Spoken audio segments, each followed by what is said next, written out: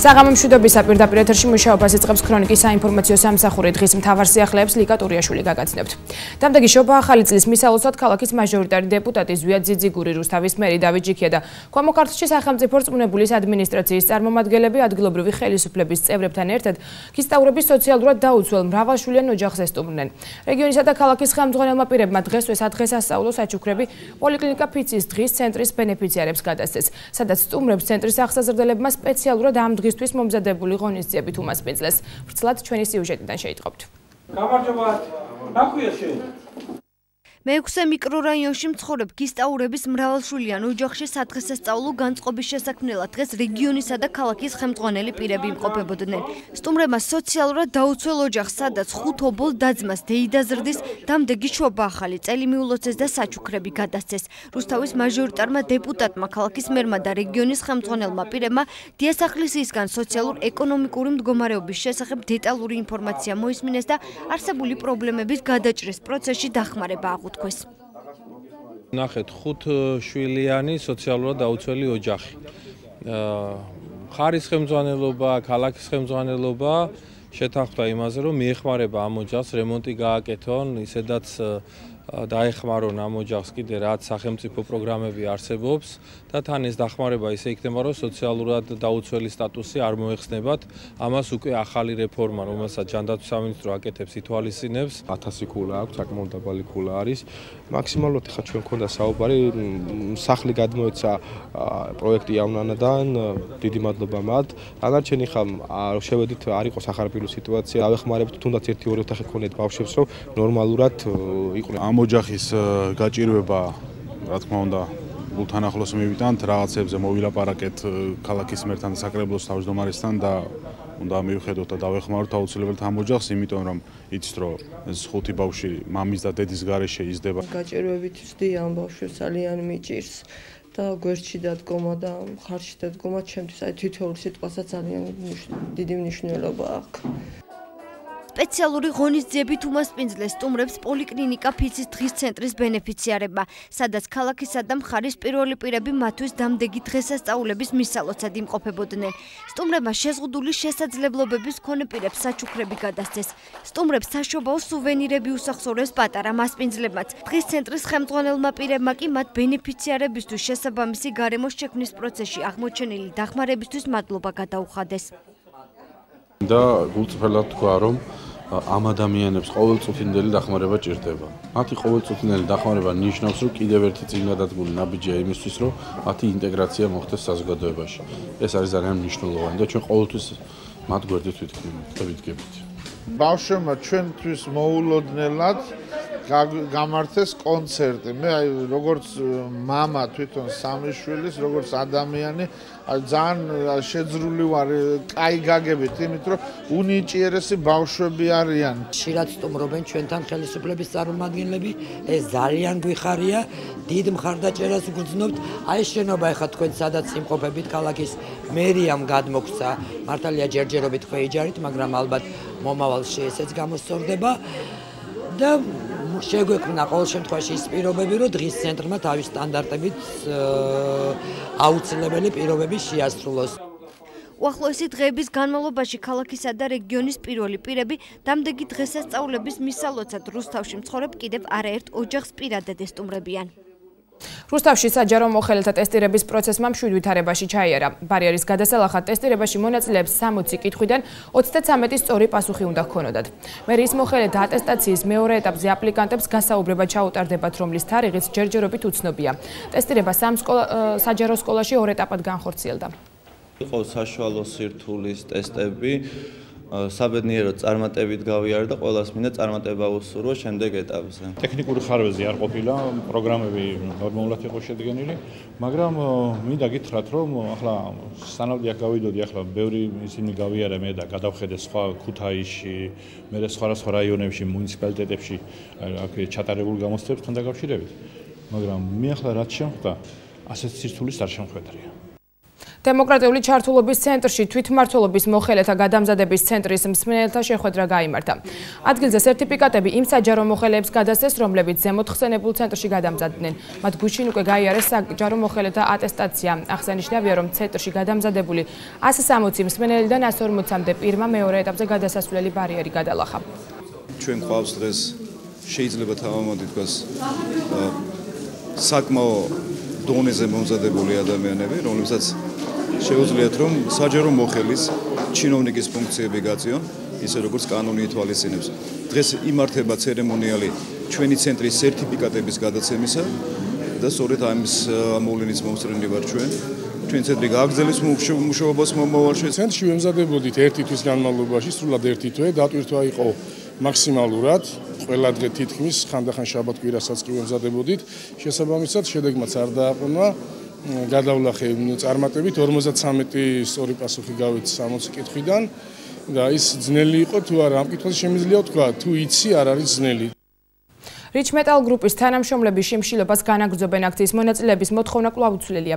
ისინი კომპანიის ლიცენზიის გაგრძელებას და მათთვის სამუშაო ადგილების შენარჩუნებას ითხოვენ. სოლიდარობის მიზნით მოშიმშილეებს დაბა კაზრეთის მოსახლეობაც შეუერთდა. შიმშილობის მერვე დღეს აქციის მონაწილეები რაიონის გამგებელმაც მოინახულა. ვერ ჩიუდგევართ მოშიმშილი ადამიანებს, რომლებიც ახალგაზრდები არიან, ძირითადად აქ შიმშილობენ და რა თქმა უნდა, მინდა სრულად გაშუქდეს ის მოთხოვნები, რომლებიც ჩვენი მოსახლეობის სურვილის დასამებრ არის დასაკმაყოფილებელი. ჩვენ ვფიქრობთ, რომ ყველას, ვინც ამ თემაში არის ჩართული, დიალოგის რეჟიმში უნდა მიეცეს ამ პრობლემის გადაწყვეტის საშუალება და პირველ რიგში საწარმოს უნდა მიეცეს მუშაობის გაგრძელების უფლება ჩვენის ვარაუდით და ჩვენის აზრით. მარნეულის მუნიციპალიტეტის გამგებელმა მერაბ თოფჩიშვილმა სოციალურად დაუცველ ოჯახებს ახალი წლის დადგომასთან დაკავშირებით სადღესასწაულო ნობათი დაურიგა. სურსათისა და ტკბილეულით დატვირთული ნობათის დარიგების პროცესში მონაწილეობა გამგებელმა ადგილობრივი ხელისუფლების წარმომადგენლებთან ერთად მიიღო. მუნიციპალიტეტის თვითმმართველობის ინიციატივით საჩუქრები სოციალურად დაუცველ 260 ოჯახს გადაეცა. ბენეფიციარების რომლებსაც მატერიალურად უჭირდა პრობლემები გააჩნია ცხოვრების დაახლოებით ჩვენ მუნიციპალიტეტის მასშტაბით ყავს ესეთი 1000 ოჯახავდის რომელსაც უწევთ სხვადასხვა სახის დახმარებებს ზოგს პირველადი მოხმარების სასათუბო პროდუქტებით ზოგიერთებს ფულადად ვეხმარებით და სხვადასხვა სახის დახმარებას მე მინდა აღვნიშნო რომ წითელმა ჯვარმაც გამოიჩინა თავისი ჰუმანიტარული ქველმოქმედება 30,000 ოჯახს ეხმარება წითელი ჯვარი ჩვენთან ერთად რა თქმა უნდა ეთობლივად ვახორციელებთ ამ პროექტსაც სხვადასხვა პროდუქტები და პირველადი მოხმარების საგნებით ასე რომ ჩვენ თვითონ უშუალოდ მე და ჩვენი მუნიციპალიტეტის თანამშრომლები პირადად შევდივართ ოჯახებში და წინასახარჯო ნობათი მიგვაგზავნა ვეხმარებით წინასახარჯოებსა და გაჭირებულებს დახმარებას. მარნეულის მუნიციპალიტეტში წინასაახალწლოს ამზადისი დაწყებულია. ახალი წლის ღონისძიებების სხვადასხვა სახის სანახაობით დაიტვირთება. თვითმმართველობის ინიციატივით ახალი 2015 წლის შესახვედრად მარნეული განსაკუთრებულად ემზადება. როგორც ღონისძიების ორგანიზატორები განმარტავენ წელს, ყველაზე მასშტაბური პროგრამა იქნება წარმოდგენილი. სხვადასხვა სახის სპორტული და გასართობი პროგრამა მუნიციპალიტეტის კულტურის სახლის მიმდებარე ტერიტორიაზე შუადღიდან დაიწყება, საღამო კი გრანდიოზული კონცერტითა და ლაზერ შოუთი დასრულდება. წელს მარნეული განსაკუთრებით ხვდება 2015 წელს. იგეგმება უამრავი საინტერესო ღონისძიება. განსაკუთრებით ყურადღებას ვაქცევთ ჩვენი პატარა მოსახლეობის, ბავშვებისთვის, მოზარდებისთვის საინტერესო გასართობი პროგრამების შეთავაზებას. გვექნება ატრაქციონები, გვექნება საცირკო წარმოდგენა, თოვლის ბაბუა დაარიგებს საჩუქრებს.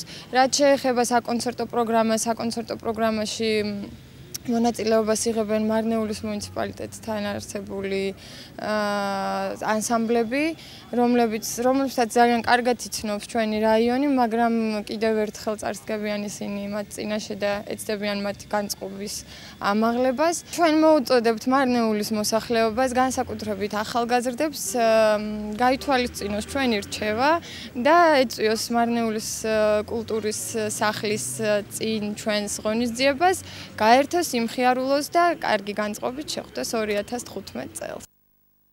გარდაბნის მუნიციპალიტეტის შეზღუდული შესაძლებლობების მქონე პირთა ცენტრს დღეს ადგილობრივი ხელმძღვანელი პირები სტუმრობდნენ. მათ თოვლის ბაბუასთან ერთად ბენეფიციარებს დამდეგი შობა ახალი წელი მიულოცეს და საჩუქრები გადასცეს.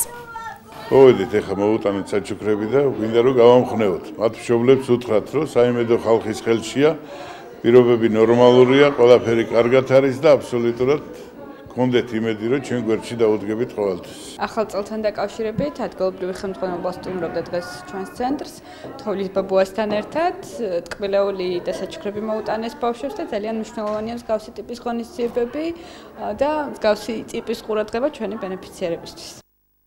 პროექტ ჩემი ქალაქი ნაბიჯით წარმატებისკენ საზეიმო დარხურვის ცერემონია გაიმართა კერძო სკოლა ნაკადულში. პროექტის მონაწილეებს სერტიფიკატები და სიმბოლური საჩუქრები გადაეცათ.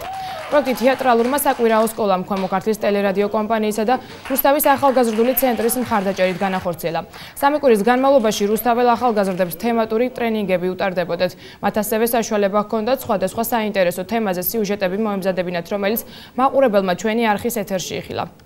ბავშვებს გადავეცით სერტიფიკატები, საზეიმო დამხურეთ პროექტი და იმედი გვაქვს, რომ ეს ყველაფერი გაგრძელდება მომავალში, ჩვენი თანამშრომლობა და ამ ბავშვების სახით ძალიან საინტერესო სხვა შემდგომ პროექტებს განვახორციელებთ ჩვენს ქალაქში. ის ორგანიზაციები, სუბიექტები, ვისაც ძალობს აი ამ ახალგაზრდებს გვერდში დაუდგენ თვითრეალიზებაში, გვერდში დაუდგენ მათი იდეების ბოლომდე წარმოჩენაში და პრაქტიკაში გადატანაში და ეს ყველაფერი აისახოს ქალაქზე და მოქალაქეებზე, მე დარწმუნებულია, რომ ის ადამიანები აუცილებლად ამ ახალგაზრდებს გვერდში დაუდგებიან. რაც შეეხება უშუალოდ ამ პროექტში ჩვენს მონაწილეობას, გულისხმობ ტელევიზიას, ამითაც ძალიან მაყოფილი ვარ, რომ ზუსტად გაიგეს საწყის ეტაპზე აი ეს პირველი ნაბიჯები, რომელი ნაბიჯები უნდა გადაიდგას იმისთვის, რომ მათი ჟურნალისტური საქმიანობა იყოს ზუსტად და სწორად ორიენტირებული საზოგადოებაზე. დიდი გამოცდილება მივიღე როგორც ჟურნალისტიკურ პრაქტიკაში, ასევე შევიძინე ძალიან ბევრი მეგობარი,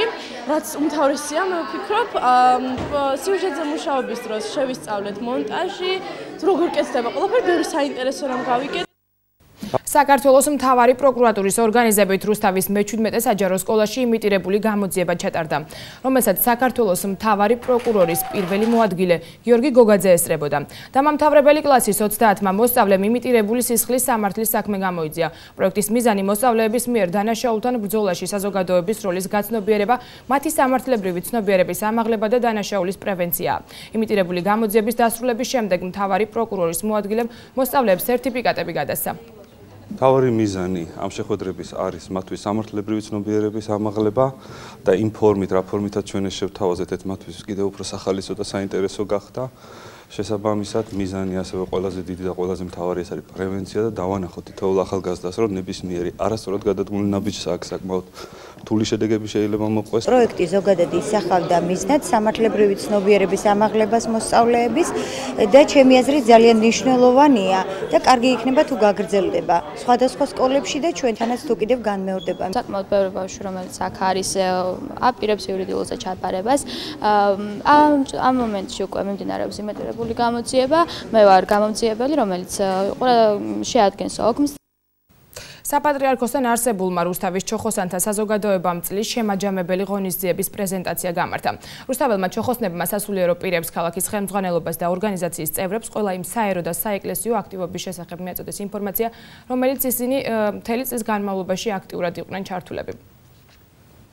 რუსთავის ჩოხოსნებმა ერთწლიანი მოღვაწეობის შესახებ ანგარიშის პრეზენტაცია გამართეს. ორგანიზაციის დამფუძნებლებმა მეუფეს რეზიდენციაში შეკრებილ საზოგადოებას ჩოხოსანთა საზოგადოების მიზნებზე, ძირითად აქტივობებზე და სამომავლო გეგმებზე ესაუბრნენ. პრეზენტაციას რუსთავის ჩოხოსანთა საზოგადოების საპატიო თავმჯდომარე რუსთველი მიტროპოლიტი იოანე ეპარქიის სამღვდელოებასთან ერთად ესწრებოდა. ეს არის სასიხარულო, რომ ისინი არ კმაყოფილდებენ მიღწეულით. ვიტყვი, რომ ეს არის ახალგაზრდობა, რომელსაც აქვს თავისი ინიციატივები, თავისი ენერგია, სიხარული და სიყვარული სამშობლოსი წინაპრების და ზრუნვა მომავლისათვის. არ არსებობს არც ერთი სფერო, რომელიც მათ ყურადღების მიღმა დარჩენოდათ. ჩაატარეს აქ უამრავი ღონისძიება და ყველაფერი ეს იყო ნაკარნახევი უშუალოდ ამ მათი სულიერი მდგომარეობით. ეროვნული ღირებულებების ტრადიციების დაცვა და პოპულარიზაცია წარმოადგენს რუსთავის ჩოხოსანთა საზოგადოების ჩამოყალიბების მთავარ მიზანს, რომელშიც ამჟამად უკვე 60 ადამიანია გაწევრიანებული. თითოეულ მათგანს კი, როგორც ისინი ამბობენ, სამშობლოსადმი სიყვარული აერთიანებს. ჩოხოსნების მოღვაწეობა საკრებულოს თავმჯდომარის მოადგილემ შეაფასა და სამომავლოდ მათ მხარდაჭერას დაპირდა. ვიცოდი რამდენი მნიშვნელოვან ღონისძიებებში და აქციებში ქონდათ მონაწილეობა მიღებული, მაგრამ კიდევ ბევრი რამ გავიგეთ და მინდა ამ ჩოსოხონთა საზოგადოებას ძალიან ბევრი კარგი საქმის კეთება უსურო და შემოქმედებითი წარმატებები.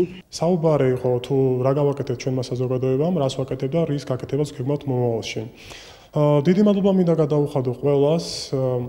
განსაკუთრებით დიდი მადლობა რუსთავ მიტროპოლიტს იოანეს სამღვდელოებას, მათ შორის მამაპეტრეს, რომელიც მეუფის ლოცვა-კურთხევით სულიერი მოძღვარია ჩოხოსნების, სტუმრებს და თითოეულ ჩოხოსას. სამომავლო ჩოხოსნები ეროვნულ ტრადიციებთან და ფასეულობებთან დაკავშირებით საგანმანათლებლო დაწესებულებებში მოსწავლების ცნობიერების ამაღლებას გეგმავენ. სიახლეა ისიც, რომ ჩოხოსნები მომავალი წლიდან საქველმოქმედო ღონისძიებების ჩატარებას უკვე რეგიონის მასშტაბითაც გეგმავენ. და დღის სხვა ახალი ამბები. მე-5-დან მე-12 კლასის ჩათვლის მოსწავლეებმა საახალწლო ღონისძიება გამართეს რუსთაველის სახელობის კერძო სკოლა ლიცეუმ ჩაღლარში. ღონისძიებას ქვემო ქართლის სახელმწიფო რწმუნებულის მოადგილე რამინ ისმაილოვი, ქალაქის მერი დავით ჯიქია, საგანმანათლებლო რესურს ცენტრის წარმომადგენელი და ქალაქის სხვა ხელმძღვანელი პირები ესწრებოდნენ. ვრცლად ჩვენი სიუჟეტიდან შეიტყობთ.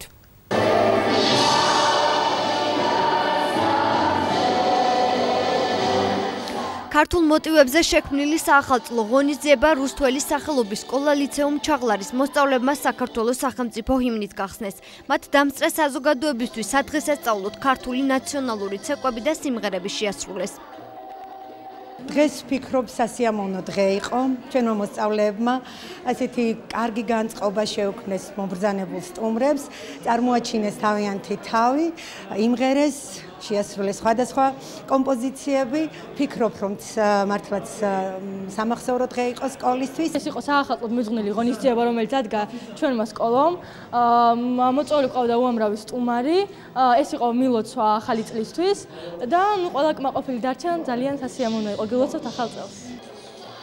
ღონისძიების დასასრულს მონაწილეებს და მიწვეულ სტუმრებს დამდეგი შობა ახალი წელი რუსთაველის სახელობის სკოლა ლიცეუმ ჩაღლარის დირექტორმა მუსტაფა ჩირიშმა მიულოცა, რის შემდეგაც მოსწავლეებმა მილოცვების სტუმრებისგანაც მიიღეს. ამ სკოლა ლიცეუმზე ბევრი გვსმენია და ბევრი გვინახია, რომ უნიჭიერესი ბავშვები სწავლობენ, პროფესიონალი პედაგოგები ასწავლიან და დღევანდელმა დღემ რა თქმა უნდა დაამტკიცა. უნიჭიერესი ბავშვები იყვნენ, ძალიან სასიამოვნო ღონისძიება იყო და წარმატებებს უსურვებთ. საქართველოს ზოგადად მოგეხსენებათ, რომ ტექნიკური ქვეყანაა და რუსთაველად გამორჩეული ქალაქია ამ კუთხით და ძალიან მნიშვნელოვანია, რომ რუსთაველის სახელობის სკოლაში სხვადასხვა ეთნიკურად სხვადასხვა ეროვნების ბავშვები ერთად სწავლობენ, ერთად ატარებენ ღონისძიებებს და ზოგადად ერთად იღებენ განათლებას. ულოცავ მათ ამ დღევანდელ დამდეგ შობა აღწევს და ყველაფერს საუკეთესო უსურვებთ. ამ სკოლის წარმომადგენლებმა, ახსასდელებმა კიდევ ერთი არაჩვეულებრივი ღონისძიება აგვაჩვენეს და ძალიან მნიშვნელოვანია, რომ ამ სკოლის ახსასდელები არიან სხვადასხვა ეროვნების წარმომადგენლები და თითეული მათგანი ჩართულია ყველა იმ ღონისძიებაში, რაც კი უჩვენებია სკოლას. აღსანიშნავია, რომ რუსთავის სკოლა ლიცეუმ ჩაღლარში სულ 420 სხვადასხვა ეროვნების მოსწავლე სწავლობს. საერთაშორისო ესთეტიკურმა მედიცინის ცენტრმა რუსთავში ლაბელ მედიკალმა ერთი წლის იუბილეს საქველმოქმედო ღონისძიებით აღნიშნა. ლაბელ მედიკალის რუსთავის ფილიალში ფასდაკლების კუპონის შეძენის შემთხვევაში ცენტრის მომხმარებელი ავტომატურად ქველმოქმედების და ფასდაკლების ბარათის მფლობელი ხდება. შეძენილი კუპონის საშუალებით, რომლის ღირებულებაც 1 ლარია, მედიცინის ცენტრი წნორის ბავშვთა სახლს დაეხმარება. ვეხმარებით წნორის საბავშვო სახლის ბავშვებს. უბრალოდ რომ ყურადღება გავამახვილო, როგორ შეიძლება ჩაერთოს მომხმარებელი ამ საქველმოქმედო აქციაში, შემდეგნაირად მობრძანდეს ლაბელ მედიკალის რუსთავის ფილიალში სულ რაღაც ერთი კუპონის გადახდის შემთხვევაში ისინი უკვე ავტომატურად ერთვებიან ჩვენს ქველმოქმედებაში. ქრონიკა პირდაპირ ეთერში კულტურის სიახლეებით ბრუნდება.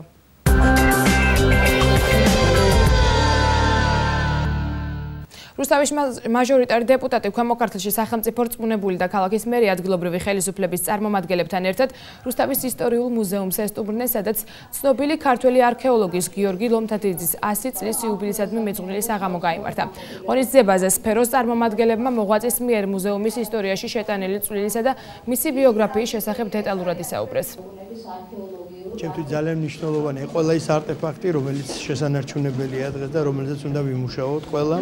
განსაკუთრებით იმ ადამიანების ღვაწლი, ვინც აქამდე მოიტანა ამდენი რამ. რუსთაველმა არქეოლოგებმა ინიციატივა გამოიჩინეს და არიან მთელი საქართველოს მასშტაბით მოწვეული პროფესიონალები ამ დარგის. მიხარია რომ რუსთავი ამ მიმართულებითაც არის ძალიან აქტიური და გამორჩეული ქალაქი. ანუ აქ საინტერესო საკითხია საუბარი ზოგადად რუსთავის წარსულთან დაკავშირებით. იცით ალბათ როგორც ასეთი ქალაქი 58 წელს დაარსდა, მაგრამ ქალაქს უფრო გაცილებით დიდი ტრადიციები და ძველი ტრადიციები აქვს. საინტერესო თემა იყო ამ ადამიანის როლი ზოგადად საქართველოს და მათ შორის რუსთავის არქეოლოგიაში ძალიან დიდია. უსაზღროა. შეუფასებელია მე ვფიქრობ და მის დღევანდელ იუბილეს ქალაქ რუსთავი აღნიშნავს. ჩატარდა სესია მუზეუმის დამაარსებლის გიორგი ლომთათიძის 100 წლისთავთან დაკავშირებით, გაიხსენეს ბევრი ღვაწლმოსილი ადამიანი. ის იყო არა მხოლოდ რუსთავის მასშტაბის პიროვნება, არამედ ერთ-ერთი უდიდესი არქეოლოგი, საზოგადო მოღვაწე, დიდი პატრიოტი. რუსთავის მუზეუმის დამაარსებელი, ექსპედიციის დამაარსებელი, ის ხელმძღვანელობდა რუსთავის არქეოლოგიურ შესწავლას 1959-დან გარდაცვალებამდე 71 წლამდე. საახალწლო ზღაპარი ამ სახელწოდების თანამედროვე სპექტაკლის პრემიერა გაიმართა დღეს რუსთავის გიგა ლორქიფაინძის სახელობის სახელმწიფო თეატრში. პატარებმა სპეციალურად ახალი წლისთვის შექმნილი დადგმა იხილეს. სპექტაკლი, რომელშიც პატარებისთვის საყვარელი და ცნობილი გმირები მონაწილეობდნენ, 1 საათის განმავლობაში მიმდინარეობდა. ბავშვებისთვის მსახიობები 10 იანვრამდე კიდევ არაერთხელ ითამაშებენ, მათ შორის როგორც რუსთავის თეატრის, ასევე ქალაქის ცენტრალური მოედნის სცენაზეც. ვითარდება საინტერესო ისტორიები, ეს არის აქ არის კონკიაც, აქ არის რაღაც ბოროტი, ავსულიც მეფე, ბოლოში სიყვარული და სიკეთე იმარჯვებს და ეს ყველაფერი არის ძალიან სახალისო და ძალიან საინტერესო. როკ კონცერტი რუსთავში ახალგაზრდა როკ ჯგუფების საღამო Imagine Club-ში გაიმართა. მსმენელი 4 ახალგაზრდული როკ ჯგუფის რეპერტუარს გაეცნო. თანამედროვე მუსიკის პოპულარიზაცია. ამ მიზნის ირგვლივ დამწყები როკ მუსიკოსები გაერთიანდნენ. მომღერლები მუსიკალური საღამოების სხვადასხვა ქალაქში ჩატარების შემდეგ რუსთავსაც ესტუმრნენ.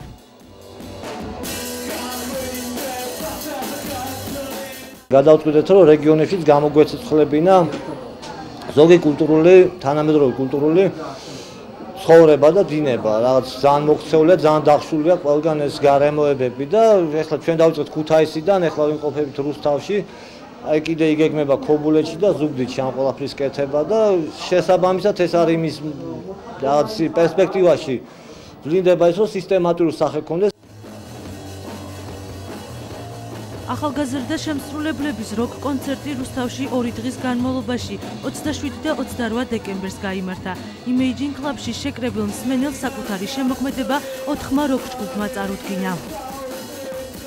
ვცდილობთ, რომ განვითარდეს ჩვენი მუსიკა ყველანაირად, არა მარტო რუსთავში, ქუთაისში, რეგიონებში, რომ ანუ ჩვენი თაობა წამოვიდეს ცოტა წინ და განვითარდეს მუსიკი და საერთოდ ყველანაირად, რომ გაიგოს ხალხმა, რომ მუსიკა ჩვენთვის ძალიან დიდი მნიშვნელოვანია, რომ ერთმანეთს ყველანაირად გვერდში დავუდგეთ. ძალიან კარგი კონცერტი იყო, მომეწონა ძალიან და იმედია კიდე ჩატარდება ესეთი კონცერტები და ღონისძიებები.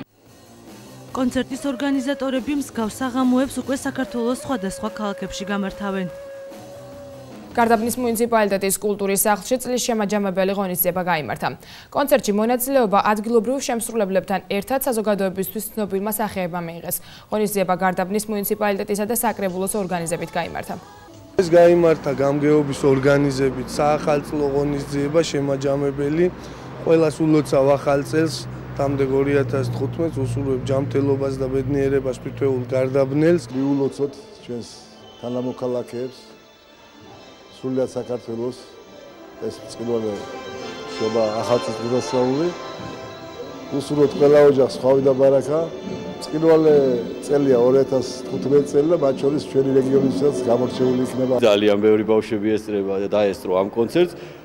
გადავეცი საჩუქრები, მე მინდა მიულოცო, დამდეგი შობა ახალი წელი, მინდა ყოფილიყოს ეს წელიწადი ბედნიერების, სიხარულის, სიყვარულის მომტანი.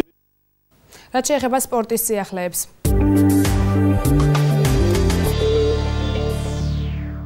რუსთავის რაგბის სტადიონზე საქართველოს ჩემპიონატის მეორე ლიგის შეხვედრა გაიმართა. ხარებმა ქუთაისის აიასუმას პენზლა შეხვედრა რუსთაველთა სრული უპირატესობით წარიმართა და მათივე გამარჯვებით 91-0 დასრულდა. აღსანიშნავია, რომ ხარებისთვის ეს 2014 წლის ბოლო შეხვედრა იყო. რუსთაველები ჩემპიონატის ლიდერები არიან. გუნდი ჩამოიყვანა ქუთაისმა და დიდი ანგარიშით გავიმარჯვეთ. ახლა ჩვენც რამოდენიმე გამოცდილი მოთამაშე დავამატეთ ახალგაზრდა ბიჭებს და დავეხმარებოდით თამაშის წარმართვაში. თამაში იყო ძალიან ვერ ვიტყვი დაძაბული, მაგრამ ძალიან კარგი იყო და ვისიამოვნეთ თამაშით. დამთავრდა რუსთავის გამარჯვებით. რუსთავის შეზღუდული შესაძლებლობების მქონე პირთა ცენტრის ბენეფიციარებისთვის წინასაახალწლო საქველმოქმედო აქცია გაიმართა. ბენეფიციარებს დამდეგი შობა ახალი წელი რუსთავის საკალათბურთო გუნდის წევრებმა მიულოცეს და მათ საჩუქრები გადასცეს. საგანგებოდ სტუმრებისთვის შეზღუდული შესაძლებლობების მქონე პირებმა სადღესასწაულო ღონისძიება მოაწყეს. აღსანიშნავია, რომ მსგავსი საქველმოქმედო აქციების ჩატარებას გუნდი მომავალშიც აქტიურად გეგმავს.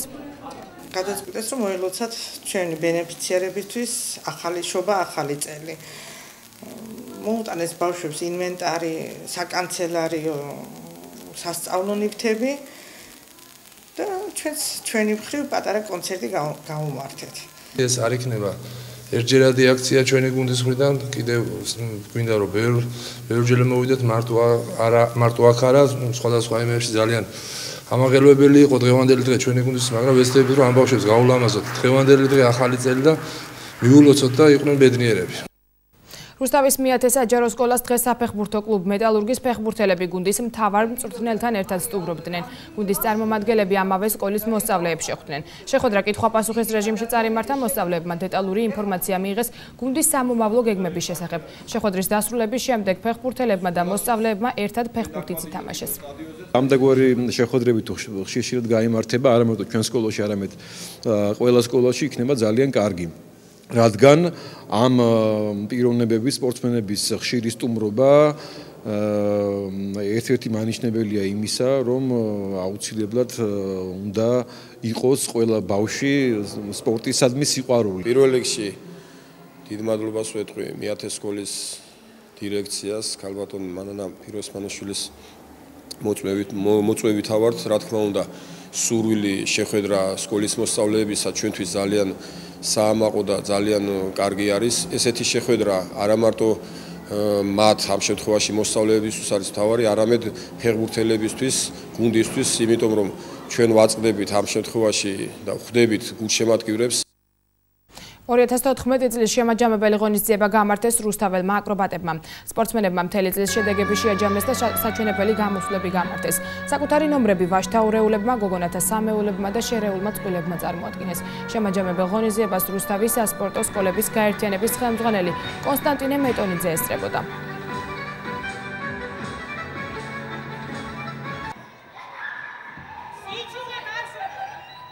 ქრონიკა ეთერში უცხოეთის სიახლეებით ბრუნდება. საბერძნეთში ვადამდელი საპარლამენტო არჩევნები 25 იანვარს ჩატარდება. საკანონმდებლო ორგანოს დეპუტატებმა ქვეყნის პრეზიდენტი მესამე ტურშიც ვერ აირჩიეს. მმართველი პარტიის პრეზიდენტობის კანდიდატებმა სტავროს დიმასმა საჭირო 180 ხმის ნაცვლად მხოლოდ 168 დეპუტატის მხარდაჭერა მიიღო. საბერძნეთის კანონმდებლობის თანახმად პარლამენტი დაშლილად უნდა გამოცხადდეს. იერაზიას დაკარგული ავიალაინერი შესაძლოა ზღვის ფსკერზე იყოს. ინდონეზიის სამაშველო სააგენტო ამ ინფორმაციას რადარებიდან მიღებული ბოლო მონაცემების მიხედვით ავრცელებს. ავიალაინერის ძებნის ოპერაცია რამდენიმე საათის წინ განახლდა. ინდონეზიის მთავრობის ინფორმაციით სამძებრო სამაშველო ოპერაციაში გემები, თვითმფრინავები და ვერტმფრენები მონაწილეობენ. ინდონეზიას ოპერაციაში მალაიზია, სინგაპური და ავსტრალიაც ეხმარება. იტალიაში სამძებრო სამაშველო ოპერაციას ხელს შტორმი უშლის. 100 ადამიანი დახმარებას ამ დრომდე ბაქანზე ელოდება ბორანზე, რომელიც ნელ-ნელა იძირება და თან იწვის. ბორტზე, რომელმაც კატასტროფა განიცადა, 8 ქართველი იმყოფებოდა. 6 მათგანი ევაკუირებულია, 2 კი დაკარგულად ითვლება.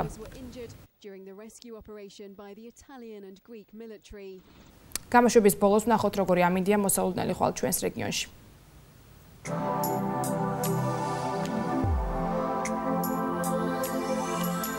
წალკაში ნავარაუდევია დღისით +9 ღამით -4 გრადუსი ყინვა. თეთრწყაროში დღისით 10 გრადუსამდე გათბება ჰაერი, ღამით 0 გრადუსამდე დაიწევს ტემპერატურა, რაც შეეხება დმანისაკ დღისით +8 ღამით -8 იქნება. პოლიში დღისით 12 ღამით -1 გრადუსია მოსალოდნელი, მარნეულში დღისით 11 ღამით 2 გრადუსი სითბო დაფიქსირდება, თბილისში დღისით 11 ღამით 2 გრადუსი იქნება. გარდაბაში დღისით 12 ღამით -2 გრადუსია მოსალოდნელი, რაც შეეხება ჩვენს ქალაქს, აქ დღისით 12 ღამით 0 გრადუსია ნავარაუდები.